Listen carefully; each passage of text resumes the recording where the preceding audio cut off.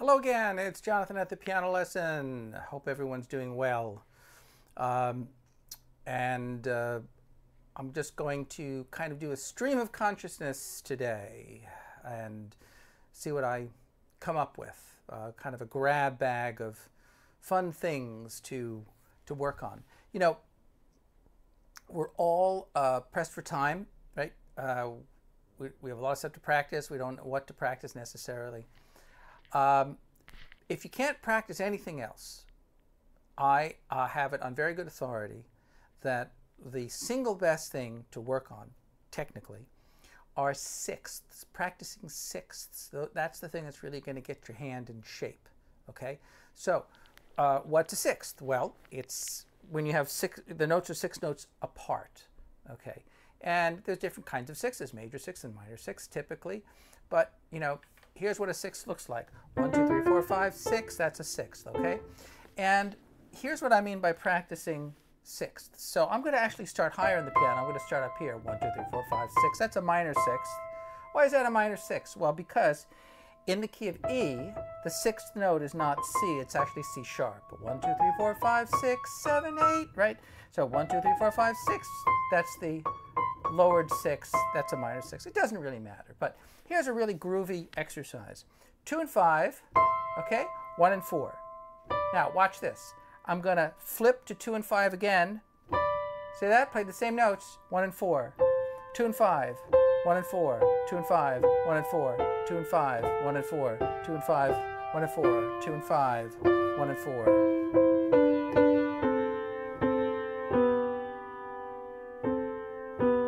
And that's as far as you can go, okay? It really kind of gets your hand in shape. Why does that get your hand in shape? Well, one of the things it does is it kind of helps to establish what we call the bridge in the hand. You know, you see people playing the piano a lot of different ways. I mean, there's no one absolute right way to play. I mean, there's various reasons why one might want to do one thing over another. But I can, again, have it on pretty good authority that in general, the way you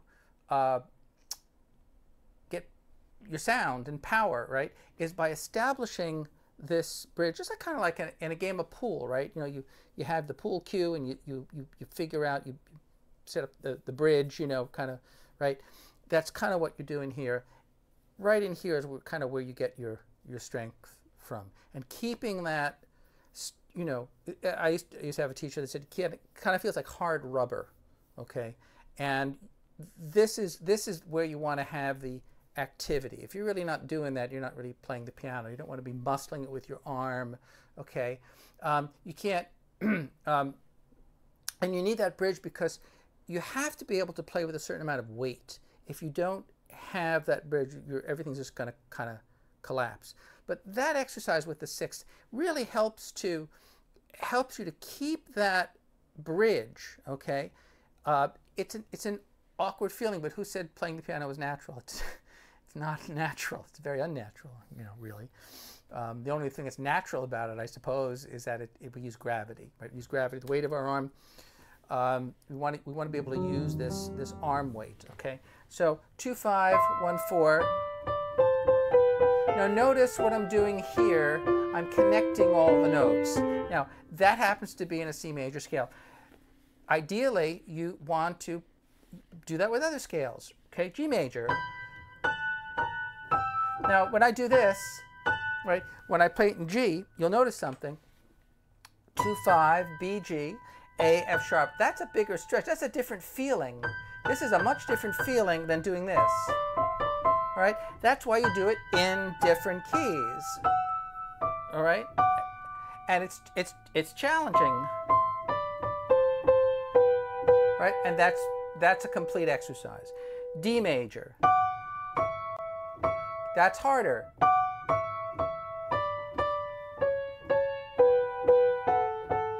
And I'm kind of sitting sideways on the piano. I played a wrong note there. Right? Okay, D major. That was 2 sharps. A major, 3 sharps.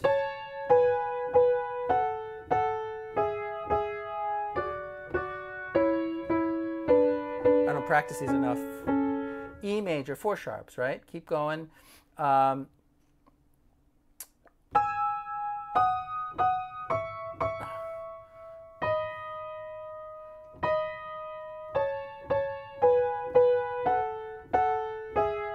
Not bad for not practicing at all, okay?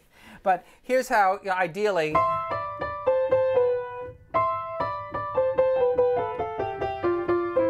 now you could also do chromatic. Watch this, chromatic, chromatic. Oh, what did I do here? I messed up, sorry. There we go. Get it?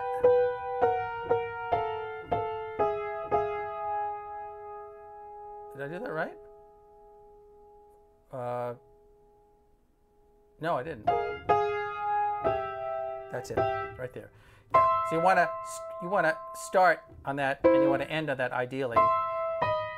Going down chromatic, all 12 notes. And I'm replacing those fingers, so I'm learning to play legato. Okay. Now, just like any exercise, you want to not only practice in different keys, but you want to practice it with different phrasing. Of course, I could ascend too. Let's just talk about ascending for a moment. So ascending.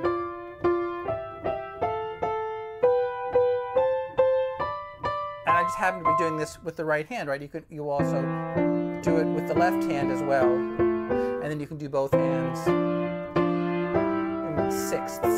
I'm surprised I haven't really practiced that. I'm actually able to almost do it. So ascending and descending, right? One hand, two hands, parallel, and also contrary. Might sound a little weird. Kind of have to figure out what notes are going to sound best. Here I'm starting on the same notes in both hands. Maybe I don't want to do that. I don't know. I'm starting on E and C, and here I'm starting on C and A. It almost sounds like you could even do some, I don't know, fancier things, changing key perhaps, or but that's the idea. So that's the legato. Two note slur is very useful. Long, short, long, short, long, short. Now, when you make the short note, I think in general it's good to do it from the elbow. All right. So you drop, lift, drop, lift, as if you're tearing those keys out. Kind of. Or you can start short. Short, long, short, long, short. That's harder. That's the opposite. But let's do long, short. You hear that all the time in classical music, that kind of thing, those two note slurs. Of course, you can do three note slurs too, right?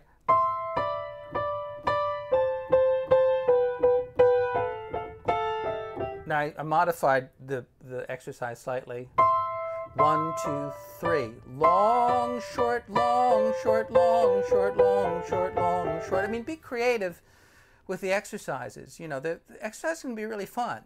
They're only as interesting as you make them. Okay. Again, chromatic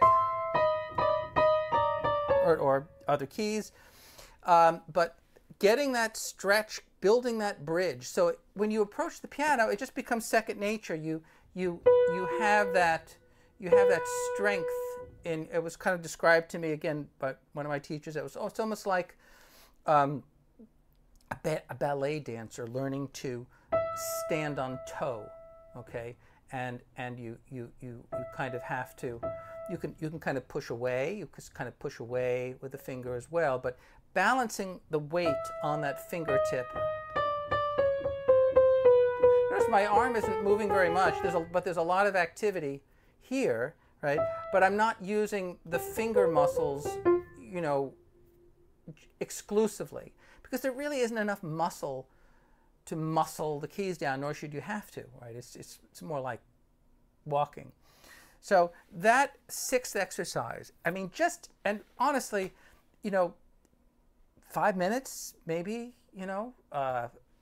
don't go crazy with these exercises, because your hands are delicate, okay? Nice too if you're a more serious student and you're practicing and several hours a day, and look, if you're a serious student with serious, what does that mean? I don't know. Well, somebody who has some ambition to do something, right? A calling, you're passionate about what you're doing, you really want to learn, you know, good luck finding those people. Sorry. But if you're really passionate, you really want to learn, okay, it's also easy to kind of overdo it, right? So take your technical exercises and spread them out over the course of your practice session. You know, do 5 minutes at the beginning of every hour, or so maybe you have like three 10-minute sessions. I used to say that, probably no more than a quarter to a third of your practicing should be technical things. Now, you're going to be doing technical things anyway in your music, right? So, you don't have to kill yourself, but certain things really, really go a long way. It's very hard to play an instrument and not learn scales and arpeggios. It's very hard also to learn an instrument and just only learn scales and arpeggios, right? I mean, you have to go beyond that at some point. And again, learning sixths, okay, that's something that can be really, really, really valuable. Also, maybe going playing 3, 4, 5, 3, 4, 5, 3, 4, doing a scale in sixths. So that could be very valuable. 1 and 3, 2, 1 and 4, 1 and 5, 3, 4, 5, 3, 4. Or there's different ones too, right? 3, 4, 5, 4, 5, 4, 5, 4, right? Or 3, 4, 5, 3, 4, 5, 4, 5. Why would you want to do different fingers like that? Well, because it's a different sound and it's a different feeling. There's only 2 reasons to really do anything on the piano, okay? Either it sounds good or it feels good. Now, chances are, in a perfect world, you want it to sound good and feel good at the same time, right? But, in the real world, it doesn't always happen. We have to do things, we have to play things that are kind of crazy, that almost seem impossible. And, you just have to be brave, right? And go for it, okay? So we may choose fingering, let's say, that perhaps doesn't feel the best, but sounds really good. And it might seem like a kooky fingering, but we do it anyway for that reason. Another reason is, well, maybe the fingering doesn't necessarily sound the best, but practically speaking, it just fits in our hand, and we have to use it, okay? So those are the 2 reasons, and usually it's a compromise of some kind. It's some kind of a compromise.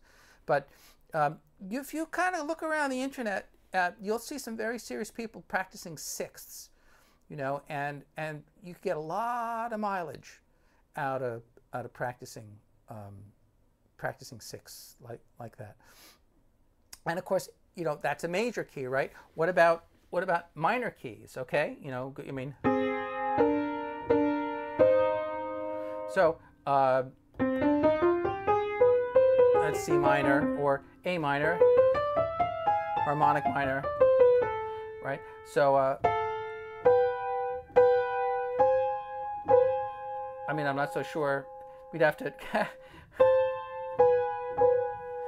kind of pick our notes. It's a little stranger playing in a minor key. I mean, that's melodic minor, probably ascending, right? You can do your melodic minor ascending and your natural minor descending. So maybe like a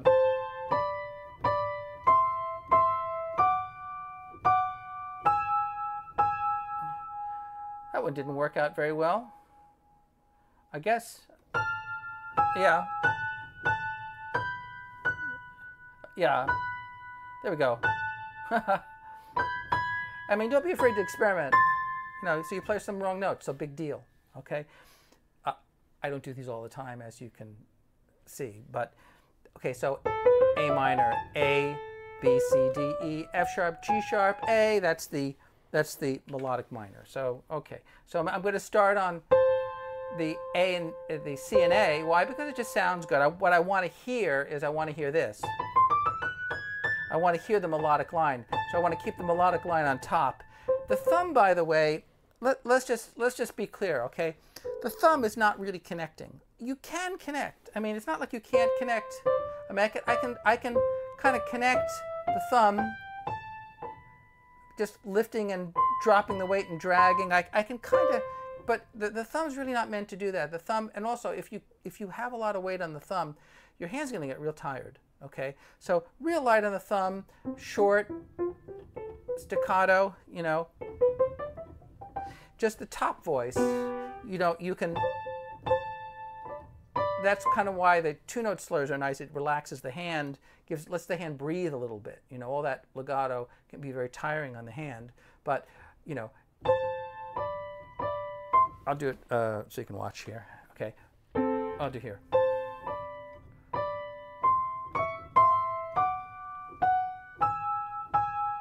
Look at that stretch right there. That's a tricky stretch. Well, that was the wrong note. See, that's the right note. And then, right. And of course you can go back down. Going back down though, I would probably do natural minor. So, right. Right. Ascending, descending, right. The lower, by the way, remember our tetrachord groups, understanding minor scales, okay? A,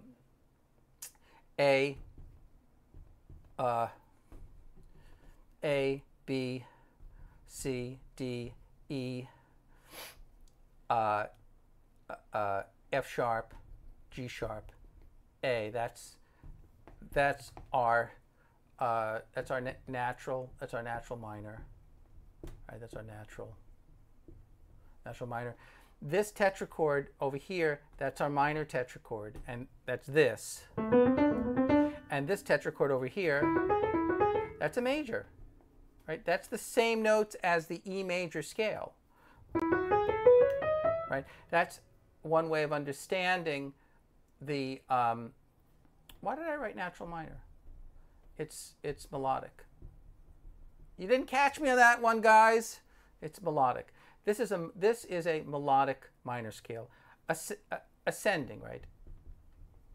Right, going up, going up, right, going higher, right, and then natural going down, descending. Okay, this tetrachord would no longer be major. It would now be Phrygian, Phrygian, right?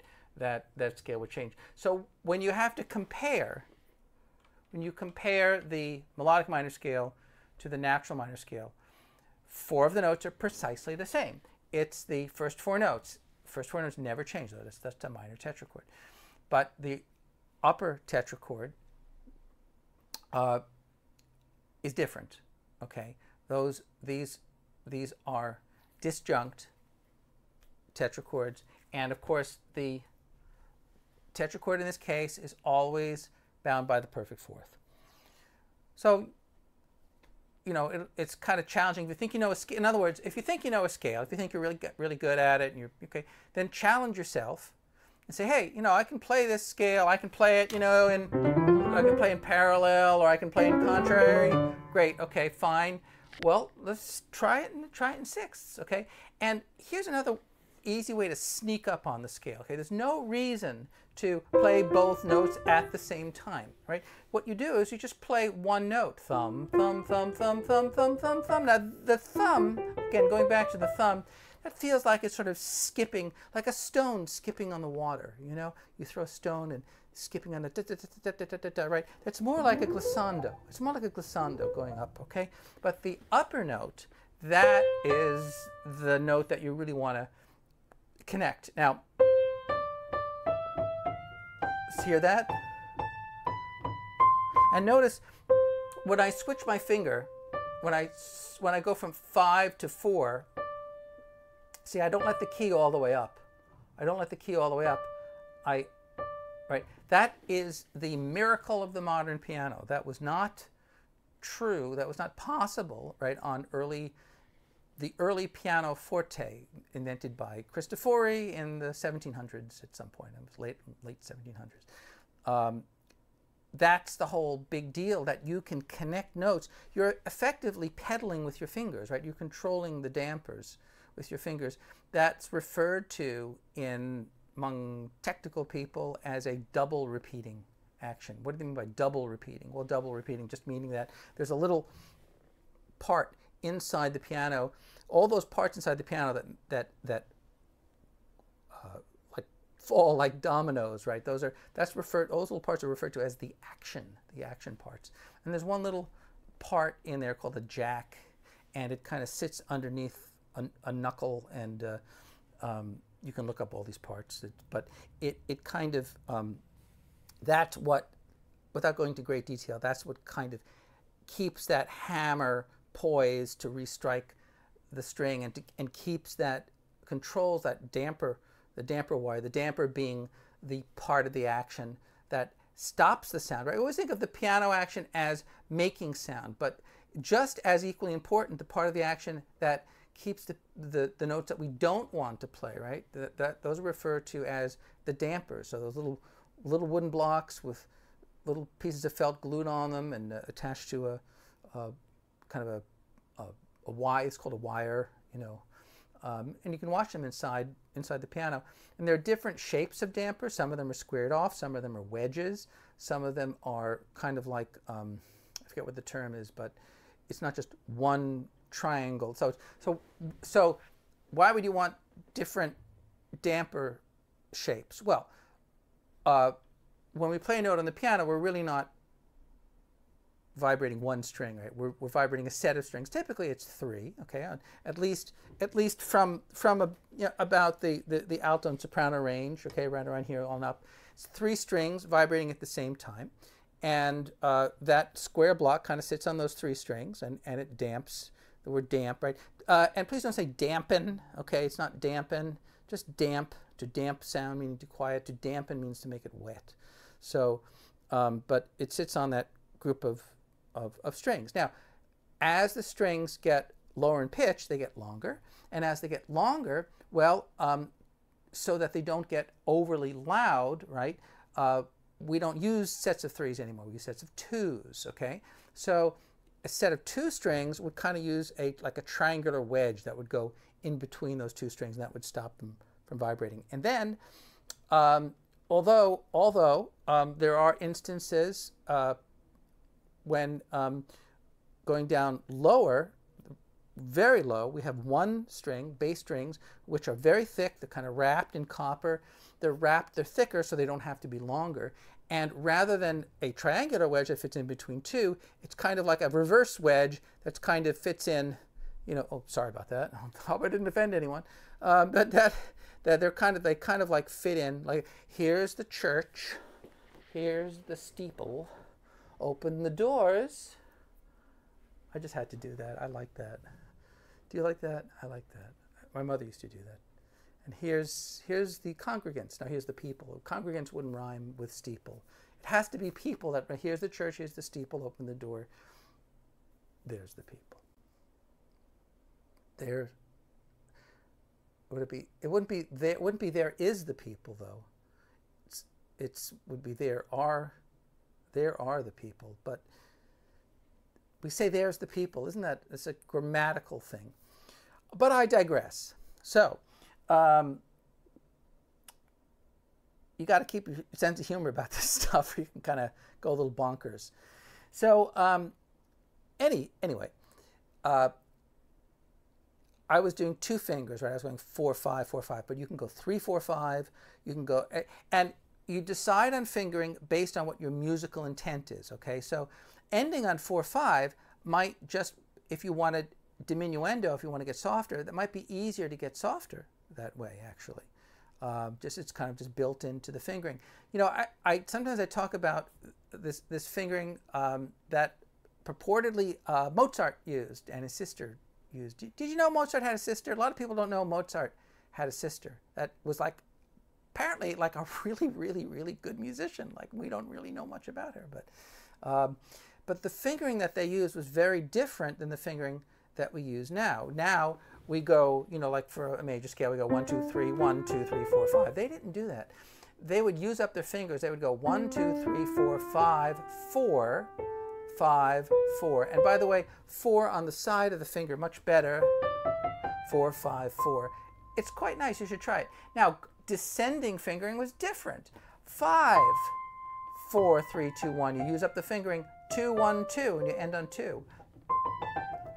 It's a different kind of articulation.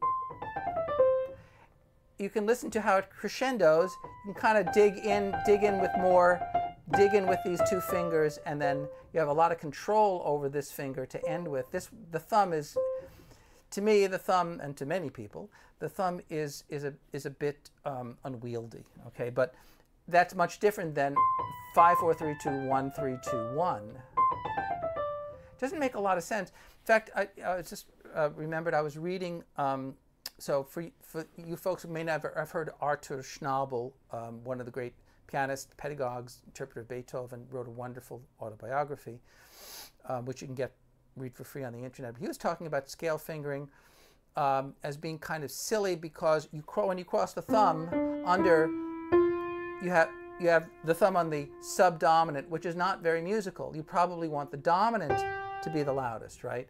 So, you know, that's kind of a problem. Maybe 1, 2, 1, 2, 1. You know, 1, 1. That's an idea. Who says you can't do that? 1, 2, 1, 2, 1. Right? That's a possibility. So thinking about, you know, what you want to accomplish musically, right? And what's going to feel the best in your hand. But trying to break out of some of these patterns that get beaten into us at a young age, and look, rightfully so. I mean, you know, it's helpful, right, to have a system of some kind, but it can also work against you. You know, all this educational material that we have is really wonderful, but we can't be too comfortable with it. We can't do it mindlessly because we have to remember, who's this we? I'm talking in the third person. But you have to remember that ultimately we want to make music, and so the fingering choices that we make are going to affect the musical outcome of what's going to happen. Well, that's all the time we have today. So,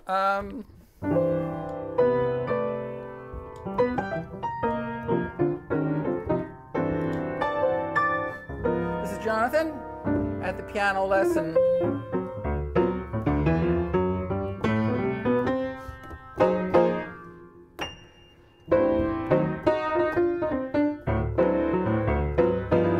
Time.